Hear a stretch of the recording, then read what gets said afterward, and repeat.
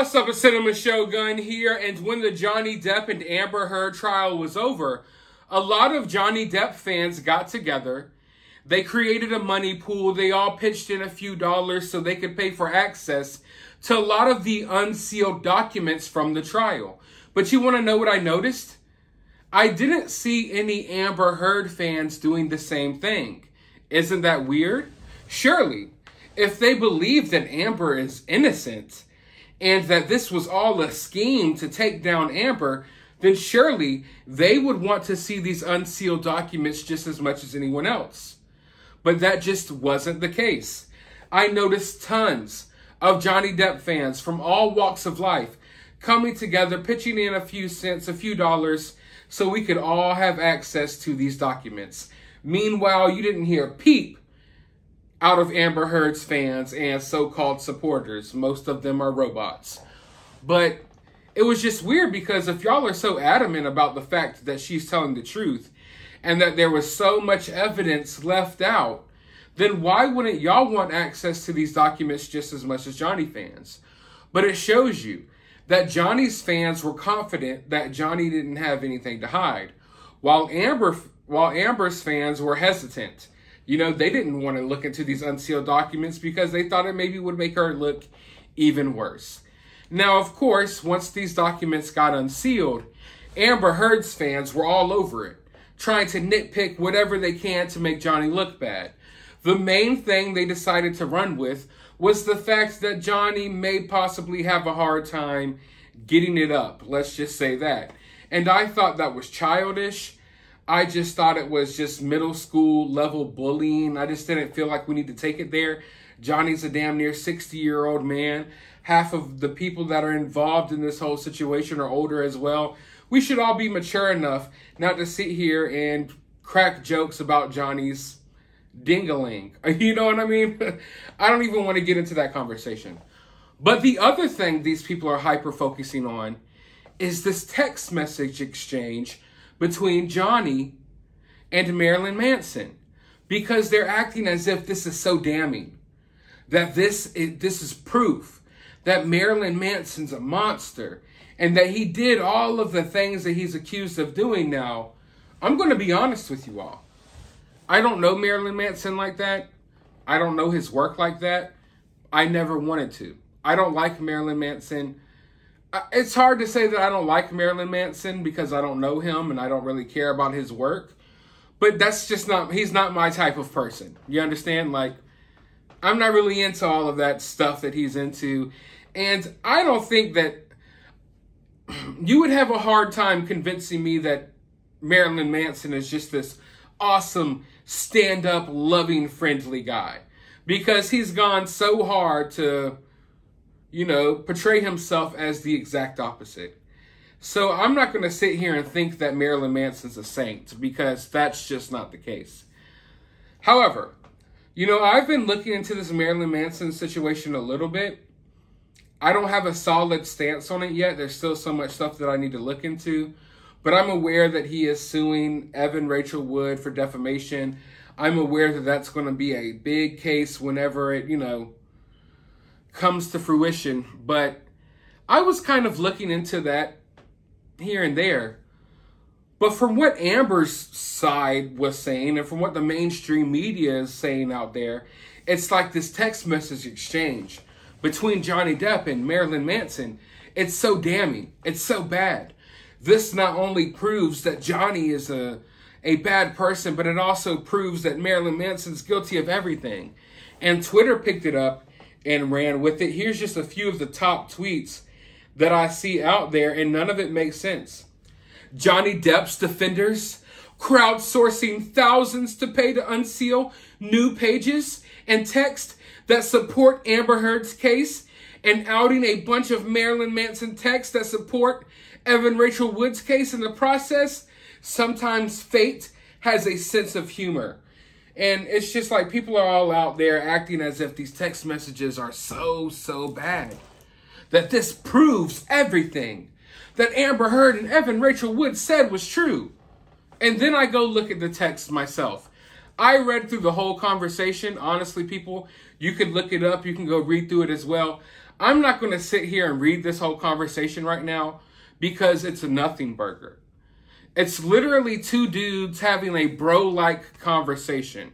There's inside jokes thrown around that none of us will understand. You know, there's random gay jokes, you know.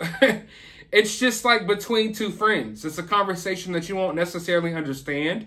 When I read the conversation, it's not necessarily how I would talk to my friends. But hey, I can't sit here and say, oh, because these texts aren't the way I would text, this means these people are bad. There's no damning evidence within these texts at all to make Marilyn Manson or Johnny Depp look like they are guilty of what they were accused of. Yet that's what they're throwing out there. These texts prove everything. And like I told you all, in no way, shape, or form am I interested in defending someone who is guilty of something. So I don't have any interest in defending Marilyn Manson. I don't really even like the guy. But I'm not going to sit here and lie. When I see information in front of my face, you know, I'm able to look at it and get my, you know, form my own opinion about it before other people form an opinion for me. But that's what happens. They tell you, oh, these are damning texts. These are bad texts. This proves that Johnny did this and that Marilyn Manson did this. And by the time you're reading the text, you already have all of those, you know, opinions that other people put out there in your brain. So it makes you feel as if these texts are worse than what they are. But it's literally two dudes going back and forth, cracking gay jokes on each other. Like they talk about having sex and random stuff together. It's like, and spanking each other. It's like, it's weird. It's weird, and that's how Hollywood is. I wouldn't put nothing past these people. But there's nothing in there damning about, you know, Johnny Depp or Marilyn Manson. Now, a couple of the texts that they're really trying to hyper-focus on is the fact that throughout the conversation, Marilyn Manson at one point referred to one of his exes as Amber Heard 2.0. And they're acting like, oh, that's evidence. Look, he refers to her as Amber Heard 2.0. He's guilty. Open and shut case. But I'm sitting here like, what the hell is wrong with you all people? Do you not have any critical thinking skills? Obviously, if he's referring to someone as Amber Heard 2.0, he's basically saying, hey, I have a lying accuser over here who's accusing me of doing things I didn't do. This is an intimate conversation between Marilyn Manson and his supposed best friend, Johnny Depp. If he did something, he could have just told Johnny Depp, hey, you know, such and such happened between me and this woman. Maybe I did this and I did that. But no, he just says, hey, Johnny, I got an Amber Heard 2.0 on my hands. I need help. And then Johnny goes on to talk about, you know, how Amber was. And never in these conversations do they say that they did anything wrong. They're basically just talking about how they winded up being with some narcissistic psychopaths, you know, who definitely want to destroy their careers. So on multiple occasions within this conversation, he refers to people as like Amber Heard. I got an Amber Heard on my hands. And at one point he asked to go and sleep at Johnny Depp's house. And all of that just, people look at it like, oh, he's going to sleep at Johnny's house. This is real bad. But the way I look at it is like, okay, if this dude was as bad as you said he was, why would he be looking for an outs? It's kind of like with Johnny Depp and Amber Heard.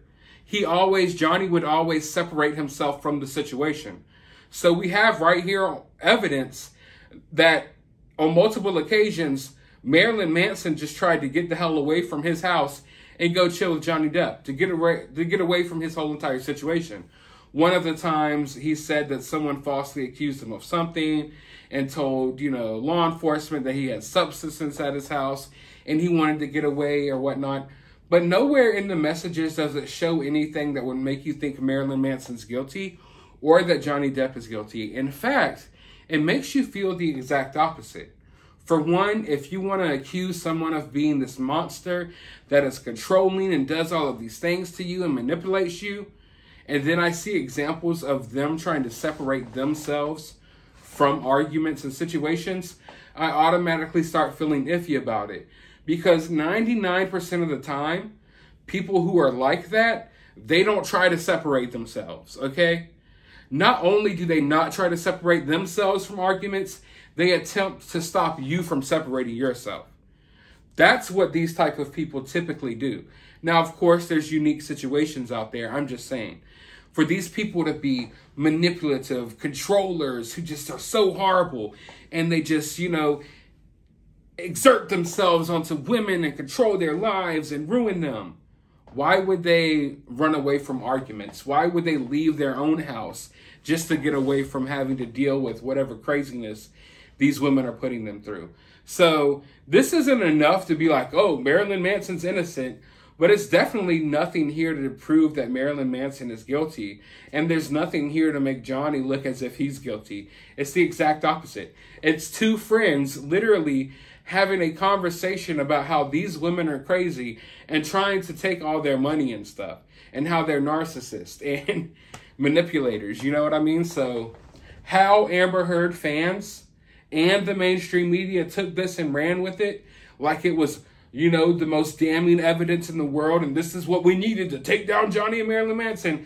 It's absolutely laughable, but I continue to tell you all, the further we get away from this trial, the more nonsense is going to be put out there. People are grasping onto anything they can now. You know, there's not a big enough news story out there for them to cover, so they're going to nitpick, and we're going to do whatever we can. And we're going to act like Marilyn Manson calling his ex 2.0 confirms that he did all of these things, when in fact, it confirms that he's basically saying, hey, this woman is falsely accusing me. She's just like your ex.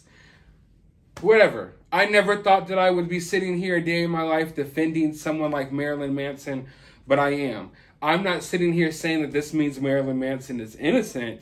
I'm just saying this little stuff right here, and these little headlines you're seeing, it's bogus. And when you see stuff like this, it makes you really question a lot of the other allegations. You know, it really makes you wonder, what's going on here?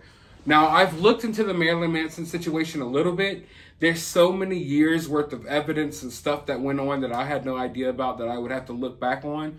But from what I've seen, I'm still not convinced that Marilyn Manson is this great person. I think Marilyn Manson has probably done some really disturbing things with people and to people, but with their consent. What I'm starting to notice with Marilyn Manson is, yeah, he's done a lot of things that make you feel icky and, you know, makes you feel kind of weird. But then you have to realize, well, if another grown adult decided that that was okay with them, then they can't just come out 10 years later and be like, no, that's not okay. You get what I'm saying here? So two things can be true at once, which is a common theme, especially with this Marilyn Manson situation as far as I'm concerned. It's like, yeah, this is kind of creepy and off, but if these people are consenting to it, then what can I say?